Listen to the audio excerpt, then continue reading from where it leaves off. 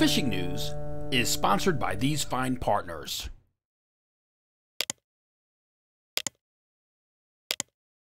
We're going to start off in Massachusetts this week, and Massachusetts is the only state left in lower New England, southern New England, where there's a demarcation line where stripers just won't go past. Right now they just don't seem to want to make that elbow, make that turn at Chatham down on the Cape, but the lower Cape and Falmouth into Buzzards Bay and then all the way to Rhode Island, there's schoolies, there's a few keepers, not many mixed in, but we're seeing striper action. It's, you know, it's springtime, it's time to go, man. The most popular baits have been paddle tails, big surprise. Any small bait like a hoosie minnow or something like that on a light jig head, fished real slow, white, pink, chartreuse, these are all the popular colors. I talked to Greg from Red Top Sporting Goods, and here's what he had to say. He said, Mother Nature doesn't seem to want to cooperate this spring. Lots of wind has been making things difficult for the boat crowd. This past week did provide a few days to get out if you had the right day off, and those that got out were finally able to connect with some tog. The water's still on the colder side, so most of these tog were on the smaller side. He said he also heard that there's some squid out there from the squid boats. They're in the usual spots, but that's a great sign. And it looks like there might be a break in the weather on Saturday, so if you've got the time, that's the day to get out there. He said inside the canal there's a lot of herring and even a decent number of pogies. They're kind of setting the table for the stripers when they arrive. He's heard about schoolies, just like I was saying, on the Upper Cape and in parts of Buzzards Bay. No keepers yet, though. On the freshwater side, he said, the ponds on the Cape continue to produce quality bass and trout. He said some of the shop staff have been hitting the trout ponds with their buddies, and they've been doing well at Little Pond, Mary's Pond, and Peter's Pond. They've had success throwing Rapala J5s. And he said Henry Gorby, who's a friend of Red Top staffer Tom P., got the biggest fish of the week, which is this beautiful brown trout. And he said, you know, you better get your yard work done now because things are about to get real interesting out on the Cape. And I'd have to agree with him there. Thanks a lot, Greg. I always appreciate those reports, and thanks for the photo as well. Jason Colby from Little Sister Charters was singing the praises of the haddock fishing on the South Shore of Boston. He said that doubles were common, and most of the fish were in that 20 to 24 inch pan size, perfect size. Action was really fast and furious, having a great time out there. He said, however, the flounder fishing still hasn't caught on. Outside of Quincy there, where he usually does most of his bidding, he said the bite just hasn't happened yet, and they needed another week or so for the water to warm up. But he's really looking forward to that, and thanks for that report, Jason. Regular contributor to the report here, James Jukes, sent me a really short and sweet report. He said that the trout fishing on the North Shore slowed down a bit this week. He said he expects that when the water warms up like it has. He said they haven't seen their first schoolies yet, but a lot of guys are out there just you know, giving it a try and waiting, trying to be the first one to catch one. The shad fishing, though, has been phenomenal. He said he's caught fish almost every day this week, and it should only get better from here. He said it's just going to keep getting better throughout the first half of May, and may continue to get better even into the end of May. Thanks again for that report, Jim. I've been hearing a lot of good reports from Wachusett, but the funny thing is it hasn't been lake trout that have been the target species. It's been smallmouth bass. A lot of really nice smallmouth have been caught over the last couple of weeks down there. I used to live up there, so I know a little bit about it. I know it can be intimidating to take on a pond of that size. And it's not a pond, that's a giant reservoir, that's an impoundment. But the thing that always worked best for me was to target these deeper flats and anywhere where you have sand and rock kind of transitioning together. And you have to remember that Wachusett has a lead restriction, but if you can use those lead-free Ned rigs, you're going to do well on those. Same thing with a jig with a crawfish trailer on it. And then my favorite bait to use for smallmouth in there has always been a suspending jerk bait. If you hit those areas and put in your time and just keep moving around till you find fish, you got a good chance of getting a really nice fish, because that place doesn't get a lot of pressure, especially the smallmouth, because no one can put a boat in there. It's definitely worth a try. I suggest going for it. Moving into Rhode Island, now stripers have spread throughout the state. I know I said last week that the west wall kind of seemed like it had been skipped. I got some comments from readers saying that there actually had been fish there. I just hadn't heard that report yet. But now there's no doubt. Look at this picture taken by my buddy John Lee. You can see the lineup is there. Everybody's out there trying to get their first schoolie of the year, and there's fish there. There's also fish at Napa Tree. There's been fish on some of the South County beaches. Over on Aquidneck Island, the stories stayed about the same. They're in the corners of the beaches. There's some in the marinas now, but still these fish are really on the smaller side. The only place in Rhode Island where you're getting some bigger fish is up in Narragansett Bay. These fish are relating to the herring runs. If you put in your time with some bigger plugs, you've got a chance of getting at least a keeper-sized fish, maybe even going over 30 inches. But that's the only place where I'm hearing about any stripers of size right now in Rhode Island. I'm going to move into the tog fishery now. I talked to the best fisherman I know, Robbie Taylor, and he said that all the tog action that he's hearing about has been up inside the bay. Anyone fishing out front is getting not many fish, and anything that they're getting is on the smaller side. But up in the bay, the bite's been consistent. There's some decent sized fish in there, and that's the place to be if you're going to fish on the mainland. The other place you can go is out to Block Island. And again this week I got a picture from Wisecrackin' Charters. You can see here, nice tog and a nice codfish. The bite's been really good out there. I'm still giving an edge to the tog out there. I've heard some fluctuating reports or conflicting reports about the cod fishing. Some people say it's been good, some people say the fish are getting smaller. One thing that's definitely been a problem has been the weather. It's made it really rough out there, and I've talked to a few guys who have just said that the drifts have been really hard, and fishing anything but live bait has not been producing fish. And something that's been really exciting to see is a sudden influx of weak fish into Narragansett Bay. I got pictures from John Speaker and his son Kai. These are their first weak fish of the year. And I got a picture from Woozy Fishing. This is Meg, and she's got a nice weak fish here from the Upper Bay. Now, it may seem early. Late April may seem early for weak fish, but it's really not. I'm no weak fish expert, but the only ones that I've ever seen caught have been caught in late April. And you'll see that bite continue into early May. After that, I don't really know what they do, but we'll just stick to the reports and see what happens. And then for a little bit more information on those weak fish and some of the other things that are going on in the bay and even into southeastern Mass, I'm going to throw it over to reader TJ Kopecki. He sent me a video report. Take it away, TJ. Thanks, Dave. Hey guys, nice to be back again, giving you a little report for the Upper Bay, Narragansett Bay, and some of the South Coast, Massachusetts, into Malho Bay. I got to tell you, things are starting to heat up right now with striped bass moving up into the bay, and starting to see more and more people catching them. I'm going to be out there next couple of nights with this full moon that just passed, trying some of the bridges up in Warren and Barrington, see if we can get some stripers up inside of there. And we'll definitely let you know what's going on with that. But all around the bay, around Aquidneck Island, up through the Tiverton River Basin, I've seen reports of striped bass being caught. So they're moving in and they're following bait. And I've also heard some reports of some pogies being assaulted up off of Barrington Beach by some local quahoggers that I'm very familiar with. And they said that they saw a couple of boils of pogies all over the surface. So that's another good sign that there's like tons of bait, lots of stuff for them to forage on. And I know that water temperature hasn't quite got there yet, but I'm sure we're going to be by next week. Full-fledged stripers, schoolies everywhere. Getting into weak fish. I've even seen some reports, and I haven't seen a report of a weak fish this early in April. God knows, since I think my last time, the earliest I've caught one was like May 17th or 18th in the Coles River in Swansea. So, hey, if you're out there fishing for stripers, you never know. And I know pink's a hot color. If you're using like a pink zoom fluke, real light, they just like a very subtle movement on it. And they bite real soft too. So, hey, might score on one of those too. The tug, been a little slow.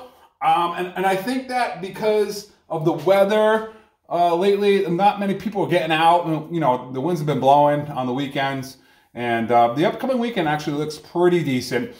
Still looks like northwest winds, 10 to 15 on Saturday and Sunday. But the temperatures will be in the 60s, and the nighttime lows is going to be, you know, the upper 40s, which is still going to like warm up that water a little bit up in the bay here. So if you want to get out and do some tautog fishing, you can head over to Lucky Baits in Warren and pick up some crabs there. Just make sure you call ahead, make sure they sell out quick. Manny is more than happy to answer that phone at any hour just to find out if he has any. So give him a call, and you can also check them out on their social media page. They answer to that real quick too. Freshwater. Hey, freshwater has been really hot where I live. I live in Swansea here, and specifically I've been fishing in Milford Pond, and I've been going the old school style with a dauber and just shiners, live shiners. And we have been cleaning house. I've been fishing with my friend Blake, and both of us within the last 2 weeks have landed 4 to 5 pound bass consistently in that Milford Pond. So if you're doing some freshwater fishing, but it's not only the bass that we're catching yellow perch, white perch, lots of chain pickerel, lots of crappies, and I gotta tell you, it's been really hot in these ponds. But I know those bass are gonna get up and spawn soon, so geez, it's a good bet to get out in these ponds if you have a chance. Trout fishing's still good. One of the good hot spots for some bigger fish this year I've seen has been Melville Pond in Portsmouth. So if you have a chance and you're a trout fisherman and you want to get out there and do some trout fishing in the East Bay, head over to Melville Pond. You could also try Brickyard Pond in Barrington. That's another good best bet. But hey, if you're out there, let us know what's going on. Tag us at thefisherman.com or get in touch with Dave, and we'll be happy to share everything that's going on. So tight lines, and we'll catch you next week. Thanks, TJ, for that report. Really appreciate those reports from readers. All right, moving over into Connecticut. But before we get started, I'm going to throw it over to my predecessor, Toby Lipinski. He's got some exciting news from Black Hall Outfitters. Take it away, Toby. Thanks a lot, Dave. I am here today at Black Hall Outfitters, as this weekend, that's Saturday and Sunday, May 1st and 2nd, is the big grand opening event for the brand new state-of-the-art destination retail facility located at 372 Boston Post Road in Westbrook, Connecticut. The new Black Hall Outfitters Timber Fishing Lodge is a state-of-the-art destination retail facility featuring 2 floors, over 4,000 square feet of all the top angling gear and accessories you could possibly want. This Westbrook location will serve as the epicenter for inshore, offshore, kayaks, surf, fishing gear. Everything you can need, I can just about guarantee, is here. And it's also home to Wetmore's Marina, which is a state-of-the-art sportsman boating facility. Now you can finally come by and check it all out yourself this weekend, and the grand opening event runs each day from 9 a.m. to 5 p.m. It's free, open to the public, and there's going to be a load of great clinics, presentations, and seminars from local captains, tackle reps, fishing experts, and more, with the likes of Captain Greg DeBrule, the Black Hawk, Captain Mike Roy of Reelcast Charters, world record blackfish holder Ken Westerfeld, Elliot Thompson of 24/7 Allures, and a bunch of others. Heck, I'm even doing a seminar on Saturday morning to kick things off on surf fishing at night. And of course, there's going to be a bunch of reps on hand from all of the best in the tackle industry. You guys from Tsunami, Old Town Kayak, Shimano, Daiwa, Costa, Accurate, and a bunch more will be here with all of their products. And all of them are donating some stuff to the raffle. So be sure to sign up. You're going to get an opportunity to win a ton of great prizes from all these really cool fishing reps. Of course, you can get all the deals right now at thefisherman.com. And again, be sure to head on over to the Black Hall Outfitters Westbrook location, 372 Boston Post Road, this Saturday and Sunday, May 1st and 2nd, from 9 a.m. to 5 p.m. each day. I look forward to seeing you there. Thanks a lot, Toby. Really appreciate that. In Connecticut, the striper void is filling in. I've been writing these reports for Connecticut for, geez, at least a decade now. And I always seem to notice that there's this little void that kind of opens up right off of Niantic Bay area. It seems like some fish are moving in from the west, and then some more come in from the east. And before long, they're just kind of closing in. There's this one little void that just doesn't have fish. Well, that void is finally filled in. There's fish in Niantic Bay, there's fish in Niantic River, and there's fish at Black Point, all those areas now. So the stripers have pretty much invaded the entire coast of Connecticut. But still, the fishing is on the slower side right there in that void area. But something that people overlook a lot is that the area outside of the Thames is a little bit of a sleeper spot if you're looking to try to get a bigger fish. The Thames isn't what it used to be as far as holdover striper fishing goes, but there are still holdover fish in there every year, and those fish have still got to come out. and this is the time of year when they're going to start to come out. So I remember just last year we had a report of a big fish that was taken, I believe it was the first week of May or around the 10th or something like that, but that's early for a fish of that size, and this fish was pushing 40 pounds. It was illegally kept, but it made its way into the reports, and I mean that's a good fish. Typically these fish are not giants like that one, but you got a really good shot at getting a 30-inch fish, and there's a lot of schoolies there. I mean, even I talked to Karen from AW Marina, and she said that there's been schoolies off their dock all week long. The more reliable striper fishing, though, has been in the Connecticut River. I talked to Mike Roy from Real Cast Charters, and he said that they've been doing great there. There's been a lot of herring running up the river. They're seeing bass pushing herring on the surface. They've been getting some fish on top water, but their top taker has been the 7-inch sluggo. They've been crushing fish on that.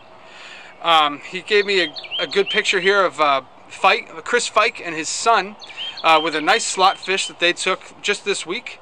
I also got a nice picture from Nicole by way of Fishing Factory 3 from upriver, and that's the other place where the fishing has been really good. You know, all the way up to Hartford, these people are getting fish. Bait has been dominating the bite up there. Most guys are getting them on sandworms on a circle hook, but they're taking soft plastics as well, paddle tails and the like. And the fishing all the way up there has been phenomenal as well. As you head west from the Connecticut River, all of the tidal estuaries now are going to have some stripers, either at the mouth or depending on the size of it. If it's a larger river or something like that, they're going to be up in there as well. Again, mostly smaller fish, but the further west you go, the better your shot is at getting a bigger fish. And then way west, there's been some really nice fish. Some fish pushing 30 pounds coming out of the Hudson. I'm not going to talk too much about that just because Max from Fisherman's World is going to fill us in on that. He's also going to fill us in on the fact that the lower Hoosie has been really good. But I have heard some good reports with some solid fish taken in the lower Hoosie from both shore, boat, and spinning and fly tackle. It's all been working. Some really nice fish down there. I'm going to move over into the blackfish fishery now, which, as usual, is just starting to get good as the season is getting ready to close. So, as you should know, if you're a black fisherman, the season closes on Friday. It doesn't open again until July 1st. So if you're going to get out there and make it happen, you got to make it happen now. I have been hearing about some fish in the Eastern Sound now, Latimer Reef, Sarah's Ledge, places like that. But the bulk of the fish we're hearing about are still coming from the walls. It's either going to be Clinton, New Haven, or Duck Island. Those are, three popular walls that everybody talks about. But I want you to read between the lines of me a little bit here. These fish are relating to these big break walls. Do you think those are the only three that these fish are relating to in all of Long Island Sound? I don't think so. I think what's happening is a lot of other guys are just keeping it quiet, and wisely so. But if I were you, if I was going to go out and try to nail a tog and I wanted to get away from the crowds before the season closes on Friday, I would just get on Google Earth or get on my chart and just mark out a bunch of these break walls and just go fish them.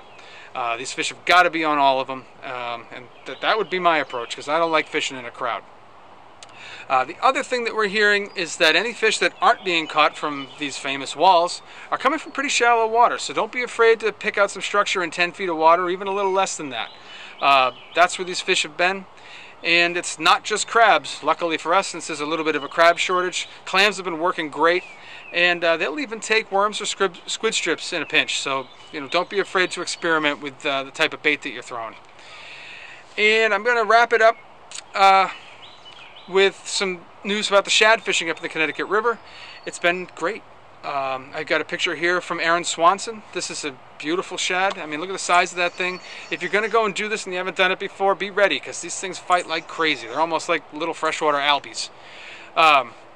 And the key to it has been willow leaves. They've been the far and away top taker of shad right now.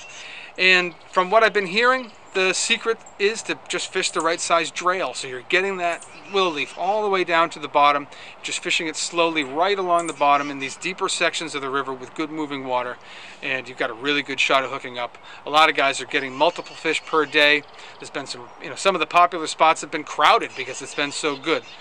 So again, don't be afraid to experiment a little bit. Go find yourself a little deep run and see what you can get off on your own, or hit Middletown, hit Cromwell, look for the big crowd of trucks, and shoulder your way in and have a blast, because these fish are awesome.